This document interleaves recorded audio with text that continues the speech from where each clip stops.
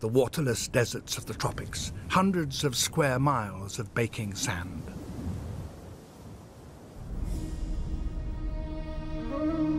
The Earth can be an inhospitable place, yet birds of some kind manage somehow to endure and survive all its privations. Indeed, there is scarcely a corner of the globe that birds have not colonized. Sandgrouse live in the sandy deserts of Africa, as barren a landscape as you can imagine. Yet hidden in these sands are tiny seeds.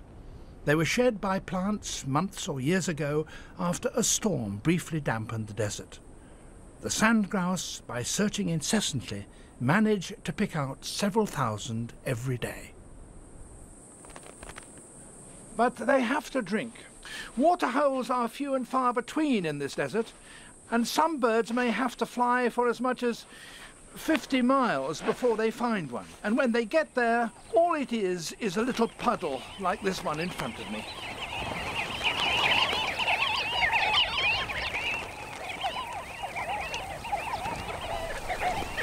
After such a long flight, their thirst is huge.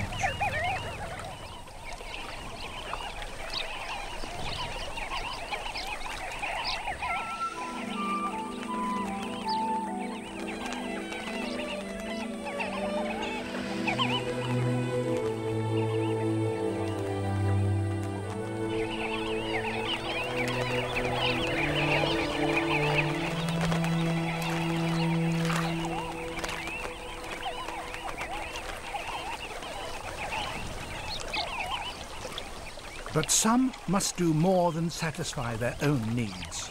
They have left behind them away in the desert their newly hatched chicks. Chicks can't fly, but they too must have water. And the males will take it to them. They can't carry it in their crops. They'll need all that water to sustain themselves. But they have extra tanks. Their breast feathers have a special adaptation. They're covered on their inner sides with a mat of filaments so fine that they absorb water like blotting paper.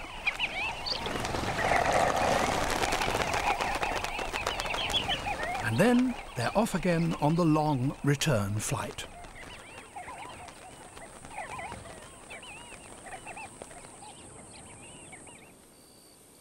A female is waiting for her mate. It's roastingly hot, and with her are her chicks.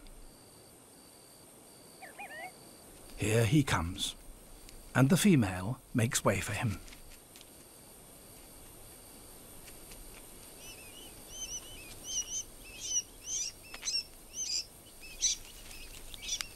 While the last chick struggles from its shell, the others cluster around and suck from his breast, for all the world like puppies or kittens.